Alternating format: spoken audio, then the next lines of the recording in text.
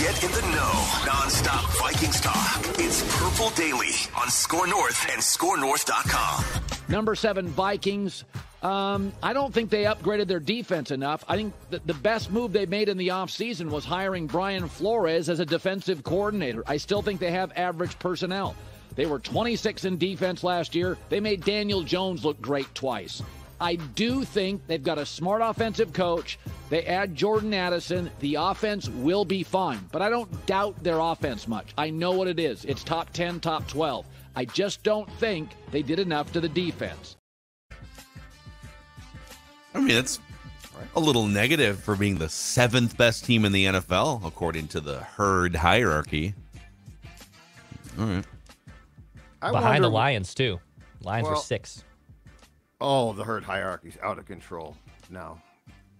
I wonder, on this whole defensive thing, though, I wonder about, they haven't added a ton, and I don't expect it to, be top 10, okay?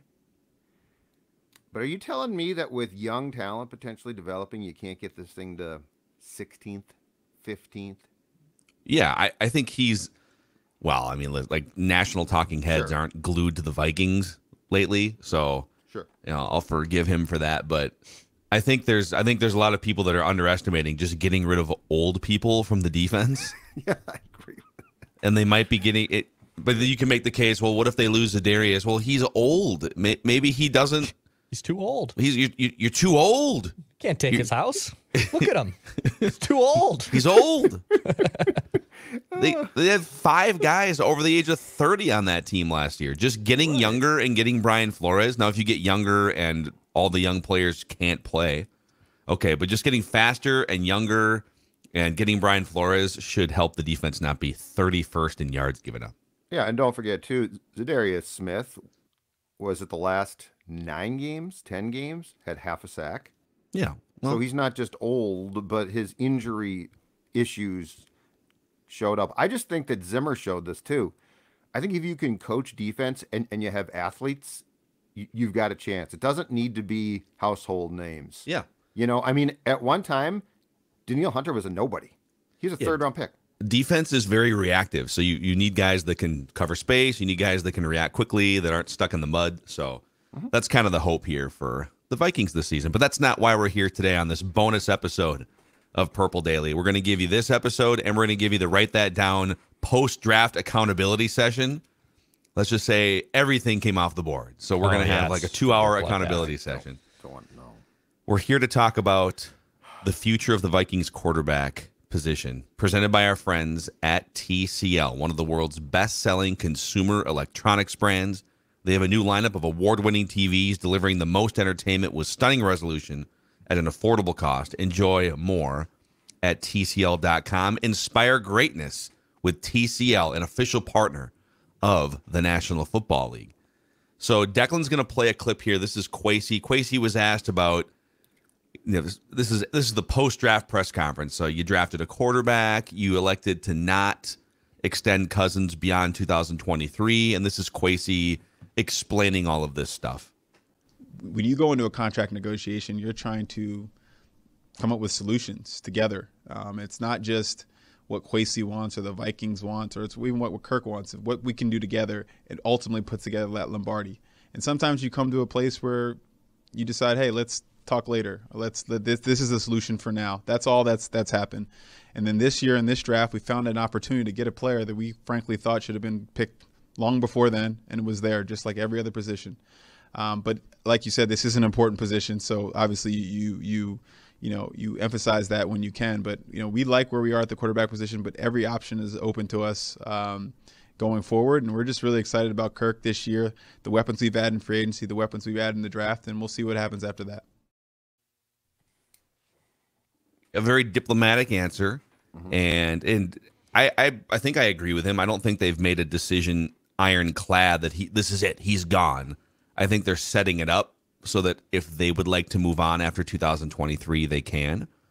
But it's not like they traded up to number 3 to get his replacement. They drafted a guy in the 5th round. So just kind of soaking in how Kwesi painted the post-draft quarterback picture about Kirk, about Jaron Hall. What do you think? Where do you think the Vikings are at with this quarterback thing right now? I think options abound. I think that's my slogan for the Vikings quarterback conundrum situation. I think options abound. I think that they certainly had a goal. If they could have traded up and got a quarterback in the first round, that was their goal. They clearly had a guy in mind. He went to the Colts, right? So he's gone now. But yeah, I don't think we're shutting the door on Kirk. Now, but I do think what's going to play a role here, and it's smart. Part of the reason that they're going to be patient or have to be is because there's contracts to come up now, like Justin Jefferson's contract. Like there's guys that they're going to have to give and want to give contracts to. And I do think that Kirk's going to, if he does stay, Phil, he's going to need to fit within the parameters of those contracts, right?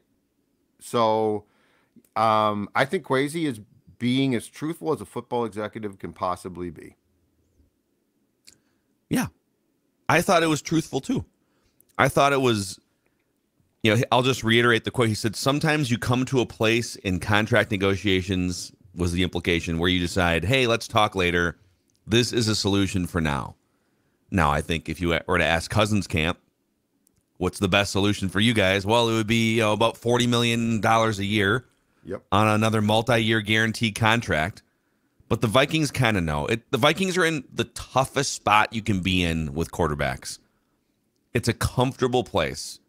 It's like having a really well-paying job that you're not in love with. It's maybe not what you dreamed of, but it pays the bills. You get to go to restaurants and eat nice meals once in a while and stuff. Like, you're not poor. So, like, life could be a lot worse than I had a friend, and it was probably 10 or 12 years ago, who made like well into the six figures as kind of a financial advisor. And he was about, I don't know, like 8 years older than I was. And I was always kind of like, man, it would be great to be him, right? You get to go and you put your suit and tie on and you go make a bunch of money. I asked him one time, man, you must be loving life. He goes, dude, I hate my job. The only reason I'm still doing this is because it's hard to replace the income, right? And if you're the Vikings, if you're being honest, the only reason why you keep doing the Kirk Cousins thing is because it's really hard to replace the 12th best quarterback in the NFL or the 10th best quarterback in the NFL. But the 10th or 12th best quarterback in the NFL very rarely is the guy that carries your franchise deep in the playoffs year after year. You need a ton of support even around the 10th best quarterback. It's hard to find the 10th best quarterback, but even if you get it, unlike Patrick Mahomes, where you can trade away Tyreek Hill and then win the Super Bowl the next year because he's Patrick Mahomes, right? Mm-hmm. It's just they're just in a really comfortable spot. They are the guy that doesn't love their job, but makes a lot of money. And, I got a family and kids, and I can't just bail on the job without knowing what my plan B is. But I don't know that the Vikings found their ironclad plan B in Jaren Hall. So the options remain open. Agree completely. And I think what they're doing, and it's smart, is they don't love their job, to use what you're saying necessarily, but they know that what they've got is solid and stable. And to go back to what you also said too, one, they're smart enough to know that finding your Mahomes is very difficult. Like, that's not just snap your fingers and now we've replaced Kirk with this great top 5 QB. That's the first thing. And the second thing is, and it's a cliche word, but I think Kwesi has used this word since he walked in the door, is they're going to be intentional about things, which means patient, which means not reactionary. So that's why I said, and I got some pushback, but I said, if they financially feel that they have to move off Kirk, and they literally are not at a place yet where they have found the guy that they feel can be their Mahomes or their potential top 5 quarterback, there's a chance they go bridge. And I got a lot of pushback on that. They can't do that, but they can. They can, because what's the worst thing that they could do? Commit to something in a panic. That's the worst possible thing. We've seen that before. When you're panicked and you commit to something, it never really works out well. There's always something around the corner that's a problem. And so I don't really have a criticism here. And if Kirk comes back for a year or two again, you know what? it's not going to end the entire world. But I do think that Kevin O'Connell, when this is all said and done, and rightfully so, is a guy who develops and prides himself on working with quarterbacks. And I do think that he wants to find his guy. But the very important thing that I just said is he wants to find his guy. You can't legislate that I am going to go get my guy now. It sort of has to come together. So I don't think that, unless things change greatly, I don't think that this team is going to operate when it comes to Kirk's replacement by panicking. Might be wrong, but I don't think they're going to. Yeah. Dex, where are you at with soaking all this in? What they did in the draft, what Kwesi said after the draft? It helps if I turn my mic on. So when Phil said when Kevin O'Connell and Kwesi got hired that, I think I'm paraphrasing here, Phil, but you said that it wouldn't be a wise idea or probably isn't their best interest to commit to a guy that isn't theirs and a guy that's over 34 years old at the time. And they want to probably draft their own dude, right? They want to develop their own guy. They don't want to just inherit, hey, this older car that runs and is pretty solid and you can get a lot more mileage out of the car. They're going to want to eventually buy their own car. They're going to want to eventually grow their own quarterback, essentially. And they had the luxury here of having a very reliable car in Kirk Cousins. But they know that car is not brand new anymore, okay? It doesn't have the nav system in it. Doesn't have all the fancy bells and whistles that everyone else in the AFC seems to have. And you're watching everyone buy that car and you're like, I want one of those cars. Yeah, my car turns on every day and it gets me where I need to go. But I can't take it on a long road trip. I know its limitations. It burns oil faster than these other cars. You need a new one. But you're waiting for interest rates to drop. You're waiting for the right one to fall in your lap, right? So I think they're kind of doing a lot situations like that where they're waiting to figure out the best plan of attack to get their next franchise guy. They thought about doing it in this year's draft, and they realized, we don't want to sacrifice significant assets to go up to number 4 if it was Anthony Richardson or whoever it was. But we can still take flyers on Jaron Halls, et cetera, on day 2, 3 of the draft. But I think there is going to come a point where the Kevin O'Connell and Kwesi Adolfo-Mensah era is not just tied to Kirk Cousins. It's going to be tied to the next quarterback they find. That's your defining moment. That's your defining moment as any coach, general manager tandem is finding that quarterback, developing it, and then obviously, hopefully, winning a Super Bowl with them. But they also found out this year, because I genuinely believe a lot of the buzz and steam that we saw reported and that we'd kind of heard just behind the scenes as well, that I think they did really like Anthony Richardson. They liked the gamble that was, man, if we could turn this dude into the top version of Anthony Richardson, we could be sitting on a really special quarterback. Mm-hmm. But they found out if you want a guy like that, or next year, if you want a Caleb Williams or a Drake May, you're going to have to move up into the top 3.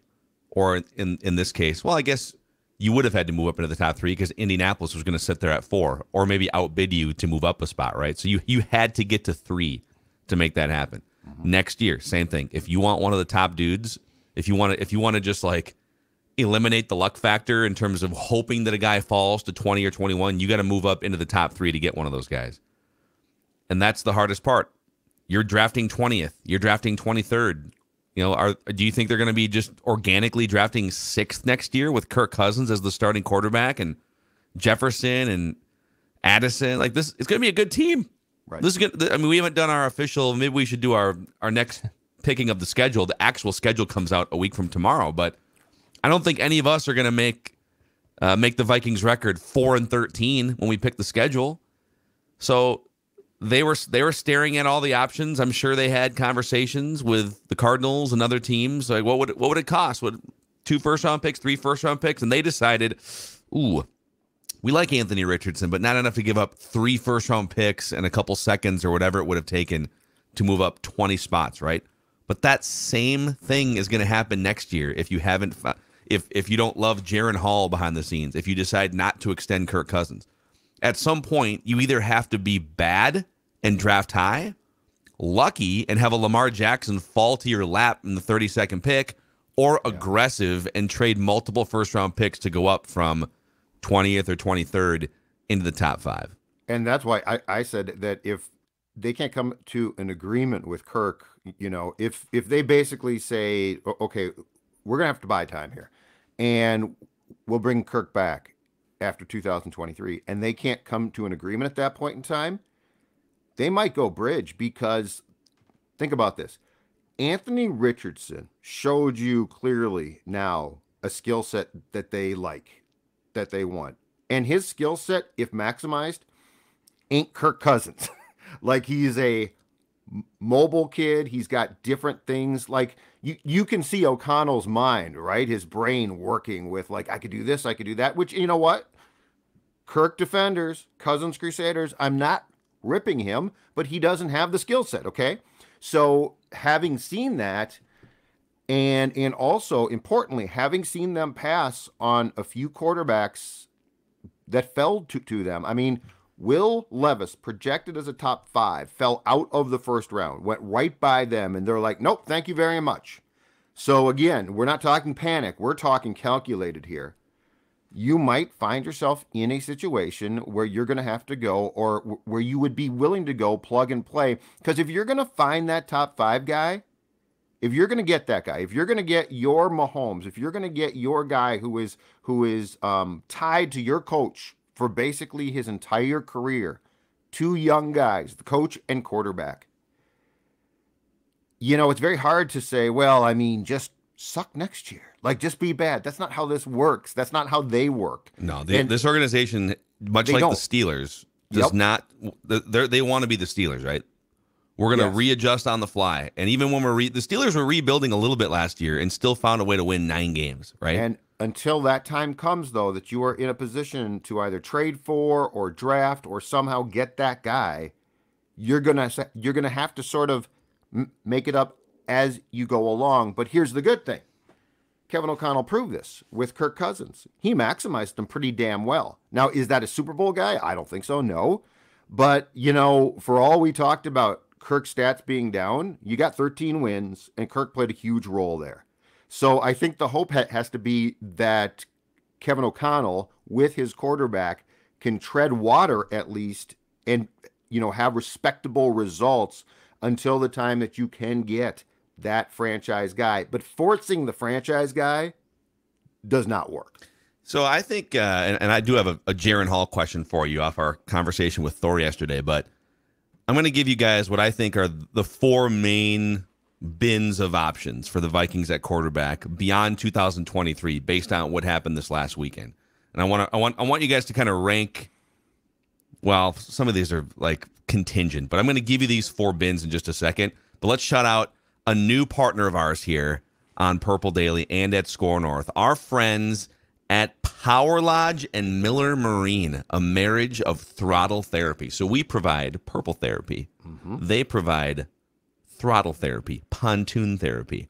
We got to get Judd out, sports dad, sports therapist, out on a pontoon for max relaxation and bring a bunch of Vikings fans out. That's what I think needs to happen. That's what I was going to say. I love that. I love that thought of just like a July day, right? Pontoon on the lake, gorgeous day, a few beers, and we can just all relax. And pontoon therapy, that's a great one. Think about that. Think about the relaxation as you reset, as you don't concern yourself with the Bears, the Lions, the Packers, wide left kickers. For one day, you can exhale, breathe in the gorgeous air on a pontoon, which, by the way, moves at Judd's speed. Love the pontoon because it moves at my speed.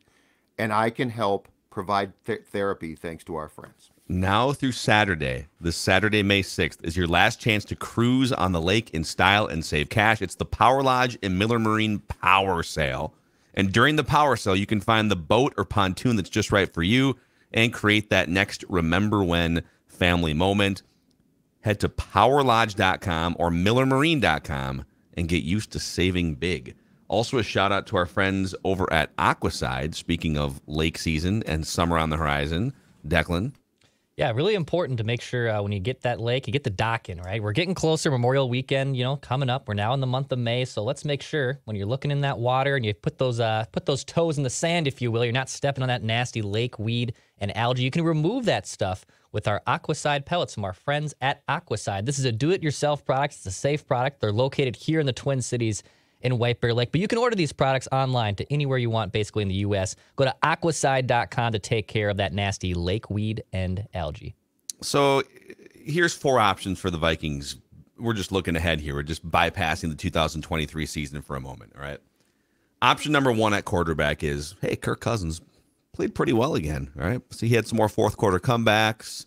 Maybe they didn't stall out offensively in the second and third quarter as often, and the offense made a jump into the top 5 or 6. They were among the handful of best scoring offenses in the NFL. He'll be 35 years old heading into the 2024 season, but you could extend him. He's in great shape. He didn't get hurt again. He had a big season. Okay, maybe this is a guy that's gonna, maybe he's getting better like a fine wine as he gets closer to 40, and you could extend him, right? Okay.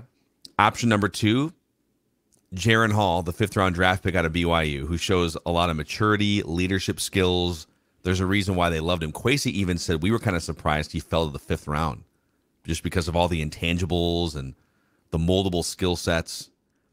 Others like Thor, and there were some other draft experts who are like, it's kind of a reach in the 5th round. Not sure about that. So it's funny. The Vikings had him maybe as like a 3rd round, 4th round grade. Yeah. But Jaron Hall, over the next 12 months or so, blows you away behind the scenes, irons out some of the mechanical issues, and you're sitting on a mid-round quarterback like Kirk Cousins 12 years ago or a Russell Wilson that can just step in and take over for peanuts in terms of salary. That would be a gift from the heavens. That would be the best option, right? That this dude fell to your lap in the 5th round, and he's good, he makes like yes. $1 million a year for the next 4 years. Yeah, long shot, but yes.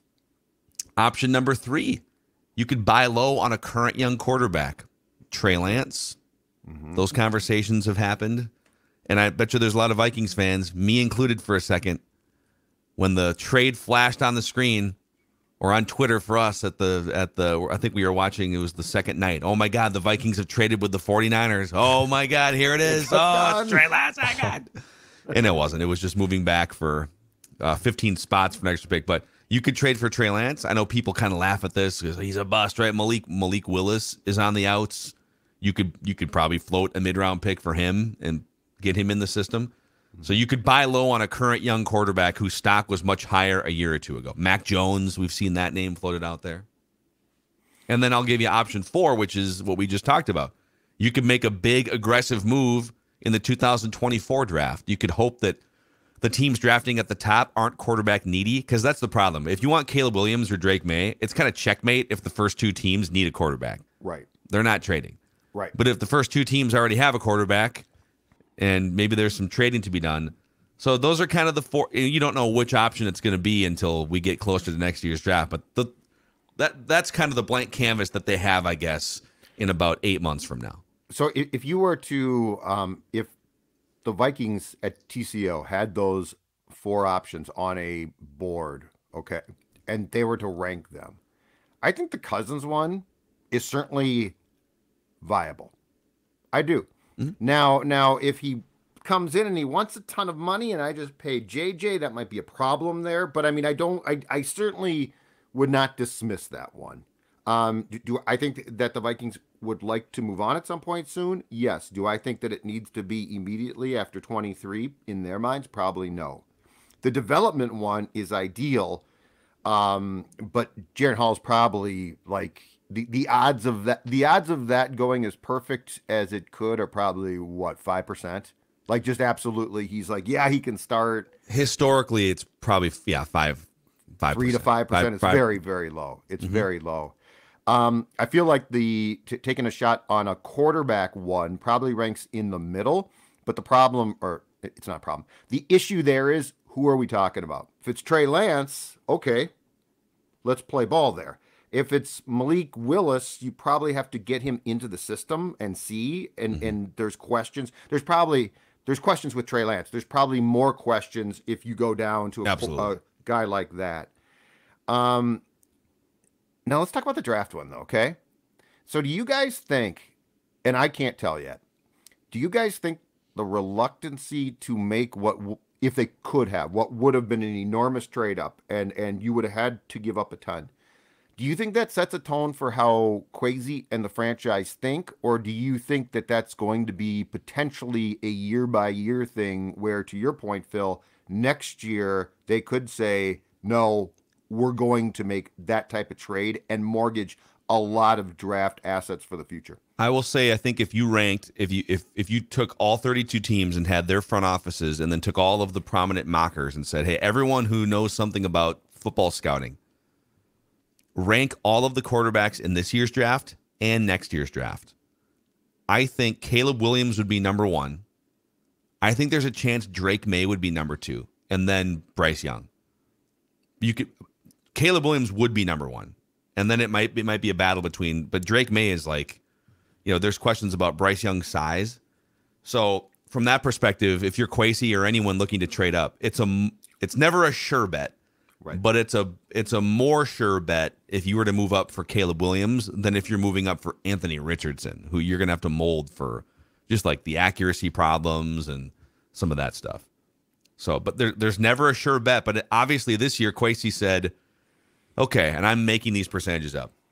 We think there's a 50 to 60% chance Anthony Richardson can be a guy. Like there's a big bust percentage, but we think that if there's like a better than coin flip chance, and we're willing to maybe trade up to make that happen.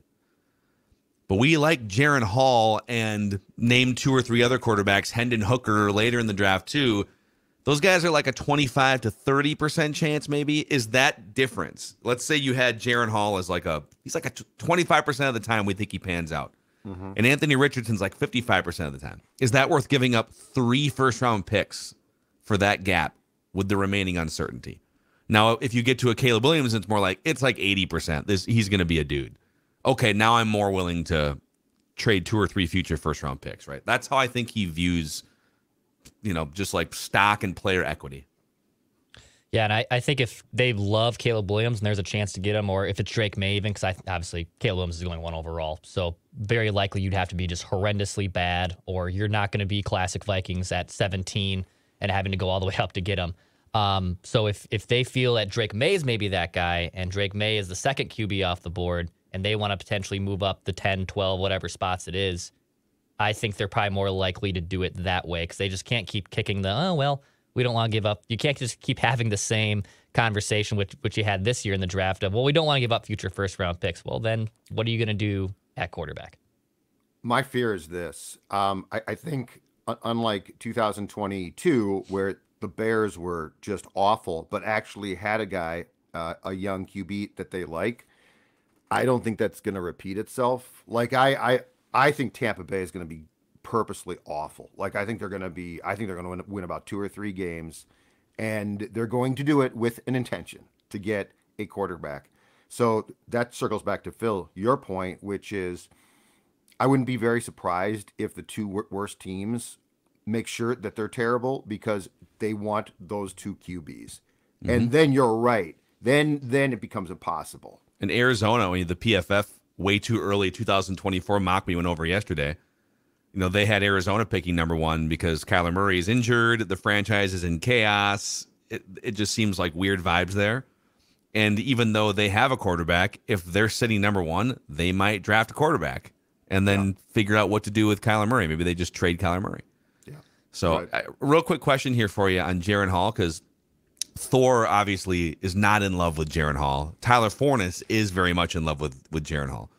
But when Thor started to bring up some of the things he doesn't love about Jaron Hall and why he would have just gone in a different direction with that draft pick, Judd was the one that played the role of, wait a second, I'm going to push back here on behalf of fans. Yep. And it kind of felt like you had some legitimate pushback just with your own thoughts too. What inspired you? Are you a fan of the Jaron Hall pick? What inspired you to push back against Thor so much yesterday? I'm not a fan because I have no clue. Like, I don't know. But I just think that until I'm proven completely wrong, I think that Kevin O'Connell needs to be given the benefit of the doubt because, when it was Rick and Mike, QB-wise, often a train wreck. I mean, Mike didn't care, and I think Rick struggled. But I push back because until you prove to me that Kevin O'Connell has no idea what he's watching at that position, which, by the way, I don't believe. I think he does. I push back because I think the Vikings are being influenced finally by a guy who knows what he's watching.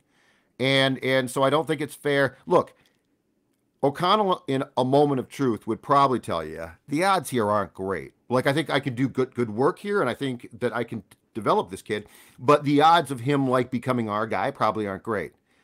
But I feel a lot better about Kwesi and KOC drafting Jaron Hall than I did, for instance, about Rick Spielman drafting Kellen Mond. Yeah. That's why I push back. Well, and I think another reason too, because we're thinking in terms of, can they hit the jackpot? Can he be the successor to Kirk Cousins? There's also value in Jaron Hall just being a really good backup that shows out in preseason. Because guess what?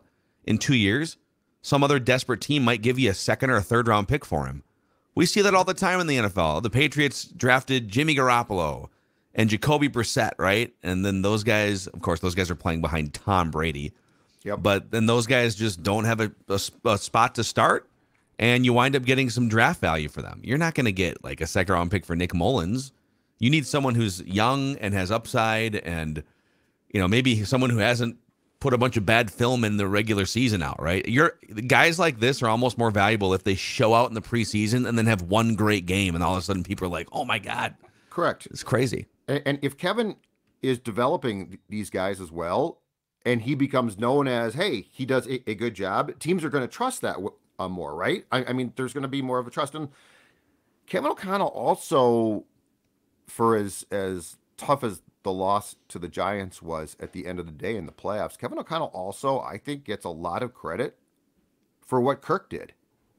Because, I mean, Kirk Cousins became somebody that I think we can safely say he had never really been before. Like, those comebacks were damn impressive. And for I think O'Connell for his first year really showed us, and if you're a Vikings fan, this is exciting.